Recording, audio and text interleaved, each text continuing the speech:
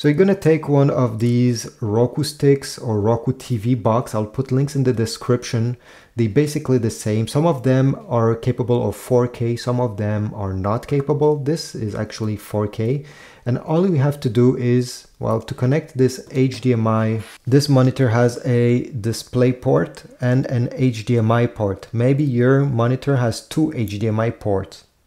It does not matter where you're gonna connect it, as long as you remember the number associated with your HDMI. So I'll connect it here.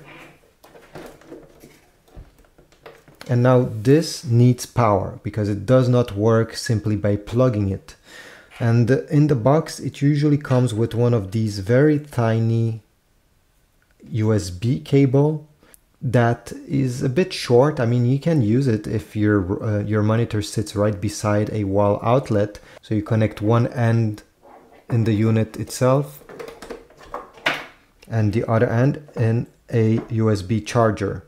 But you can use any other cables. You're not obligated to stick with the Roku cable. What we can do if your cable is too short is to use a extension. So this is USB type A, and over here I simply plug it over here like that, and now this cable is much longer and I'll be able to plug it into a wall charger.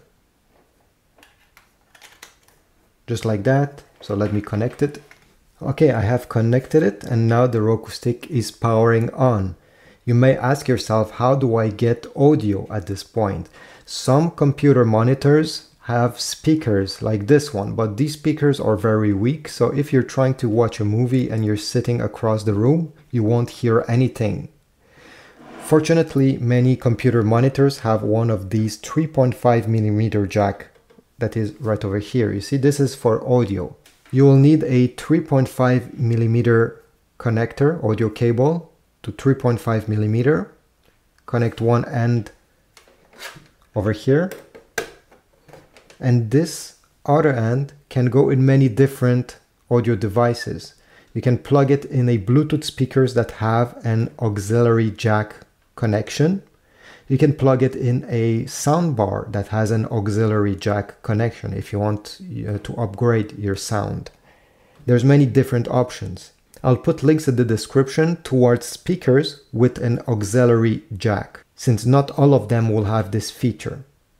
Additionally, you can disconnect this and simply connect a wired headphone over here to get your audio. And at the end, it looks just like this. You can now start using with your Roku remote control the same way you're using your TV. So you're gonna have access to all the apps and it will be much more enjoyable.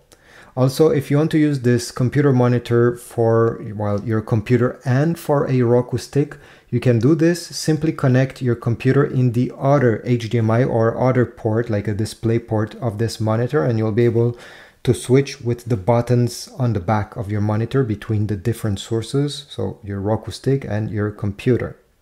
If you do not see anything at this point on your screen, you can also go ahead and, again, depends on which model you have, go in the menu of the monitor and switch the source to the one where you have connected your Roku stick. Sometimes it's HDMI 1, HDMI 2, or I mean, it should not be DisplayPort, but yeah, your computer monitor may have many different ports, so this is why you need to switch between them manually if your monitor did not detect your Roku stick. But overall, this is it. I hope this was useful. If so, please leave a like, comment down below, subscribe. Again, check my Amazon links to get whatever I showed in this video, and I will see you in the next video.